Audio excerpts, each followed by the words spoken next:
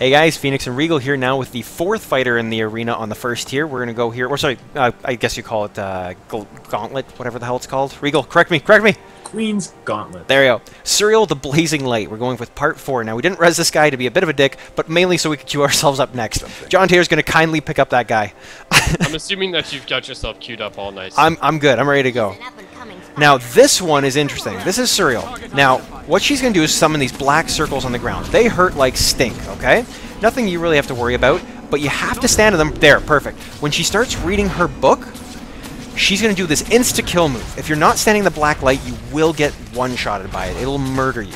On top of that, she has a shield that makes her invulnerable. You have to pull her through her own black circles to do damage. So you want to stand near a black circle, close enough to pull her in and out of them, as well as close enough to jump into it at a moment's notice.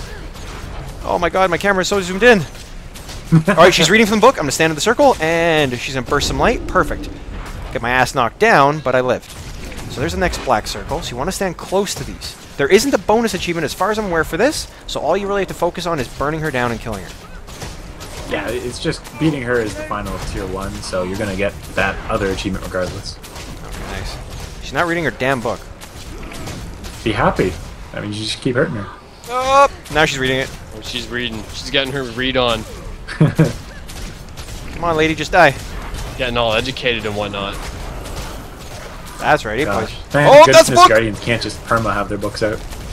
There's the light again. So you definitely want to keep an eye on her animations. She just sort of freezes there and starts reading the book, and when she does that, you want to back off. There you go. Perfect. Do back off. Don't get hit by that one shot. It sucks.